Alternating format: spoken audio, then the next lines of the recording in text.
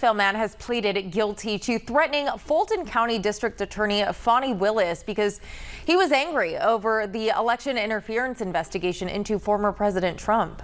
Arthur Ray Hanson admitted on Tuesday that he made several threatening phone calls to Willis last August. He said at his plea hearing that he never was actually planning on hurting her. The calls were made just a week before Trump and 18 others were indicted in Fulton County on a number of charges. Hanson will be sentenced at a later date.